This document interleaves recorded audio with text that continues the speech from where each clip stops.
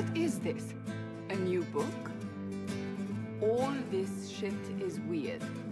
Oh, Varric, that is a terrible title. What are you even thinking? The sky churned like a rolling sea on a dark and stormy night, centered on a gaping hole that led to the arse end of nowhere. A hole that spit up many things that day, comets, demons, and a whole lot of trouble. It's about the Inquisition.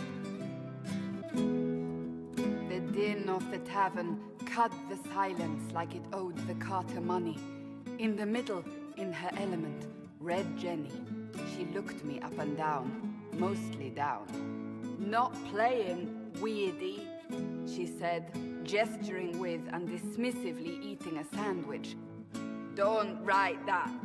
Seriously, piss up a row. Sarah made the subtext text, which suited me fine.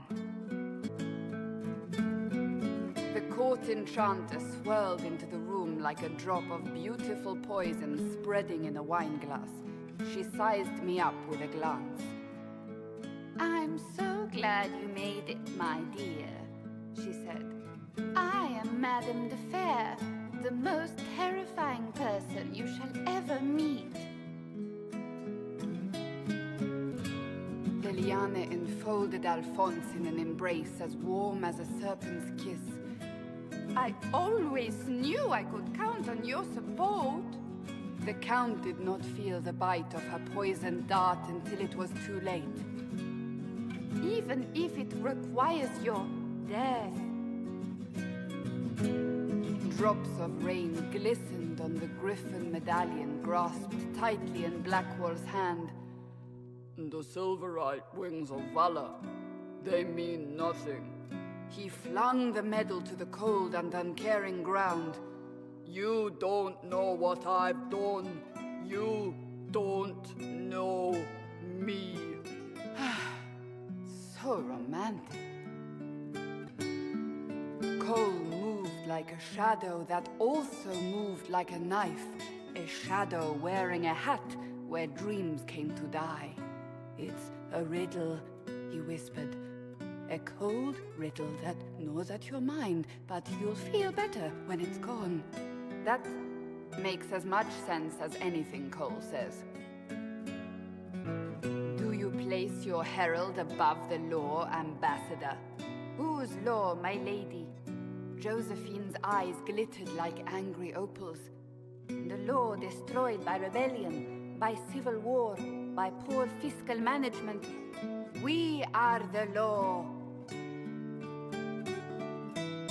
We left our mark on adamant, but the dust hadn't settled, and neither had Harding.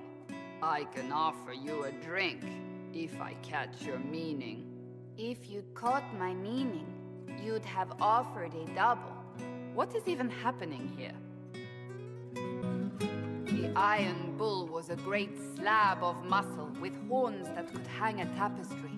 One eye scanned for threats, while the other hid behind an eye patch like a chantry sister's old sins.